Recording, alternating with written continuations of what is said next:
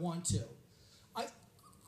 I am talking not to you guys. I'm using the town square about item 14, about how our input on item 14 is disregarded.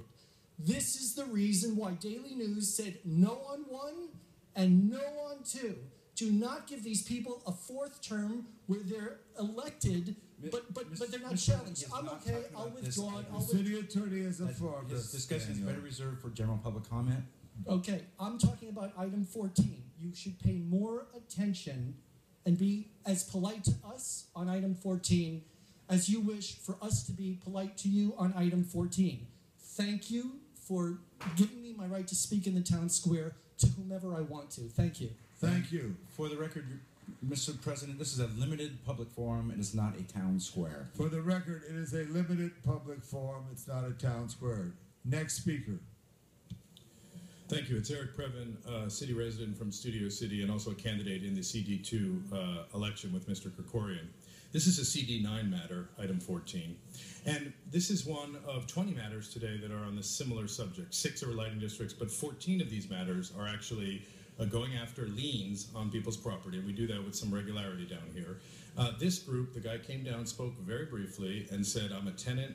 This is a serious problem for me and my family. And Mr. Price, very courteously, I have to say, stepped over, swooped in, and then they are going to continue it 3 weeks. Now, the question about the continuances is, this is like delaying the guillotine over somebody's head and letting them think about whether or not they want to come up with. In this case, because this was the biggest one, it's $8,500. Now, the initial fine was just a couple $100, $300. But what happens with these fines, sir, and I'm sure you've looked at this one closely, is there's a 250% markup immediately if you miss 15 days, and then another 15 days.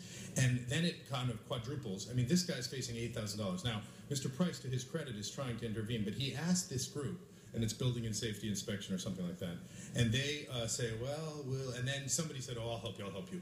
And here's the problem. In my district, CD2, there's one on Rainier Street, and I came down to advocate on it because I had asked the group to help out, and this guy, poor guy's getting hammered for stuff that was put in an alley by someone else. And they said, we'll look into it. But then they've continued. And as we all know, those continuances don't really help. They just make it delay it, defer it.